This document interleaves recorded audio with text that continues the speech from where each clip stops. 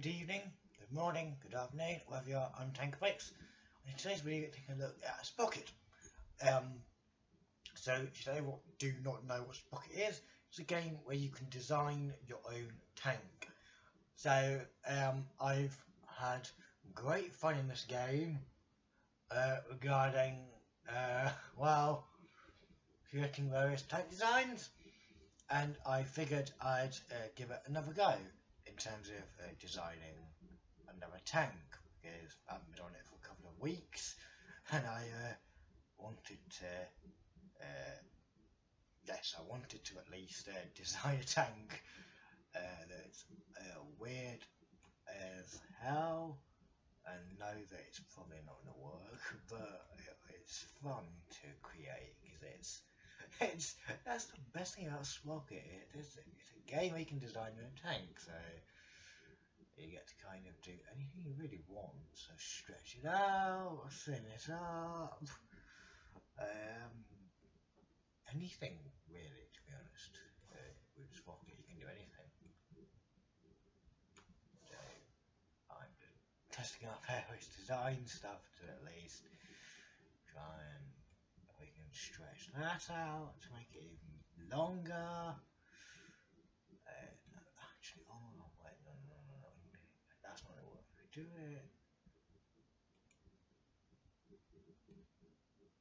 You're calling that? Oh my god, it's calling it overweight. It's not really.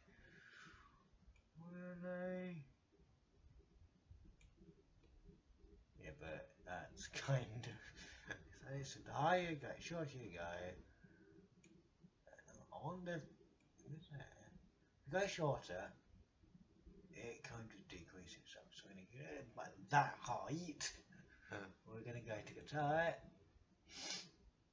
It's about that. We're going to stretch the tie roof. And we're going to keep it a bit thinner. We're going to go to, I think we've done it. Yeah. Go to firepower. Change it to that thing. We're going to go to the cannon.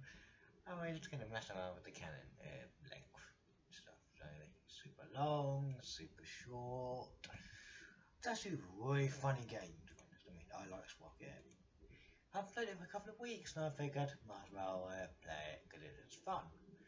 It is fun. Viewports, driver's viewport. Because you design your own tank, and you kind of at least, I mean, because I've designed tanks and it's like on Sprocket and it's incredible. So yeah, it's incredible. Good game. Apologies about that, but it's a good game. I like it. It's so funny, to be honest. Anti-infantry, machine gun cola. Not too of those, I mean. There.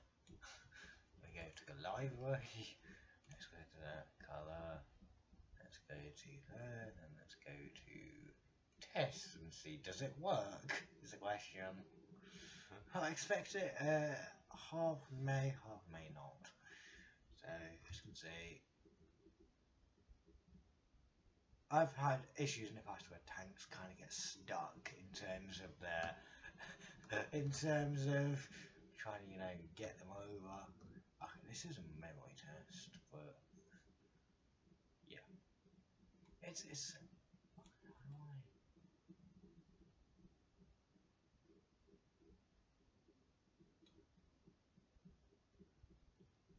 No, I forgot on now up there.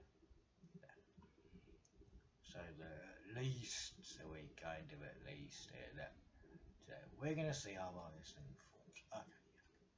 It's kind of interesting, I think, because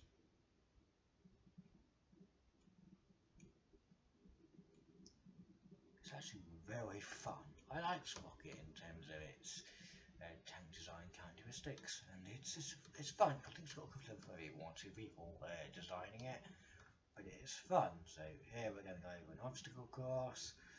That works. So it's currently about £15.50. But if you like tank designing games and you like messing around with all kinds of stuff, then it's totally the game for you. So please like the video, share the video, and subscribe to my channel for more content.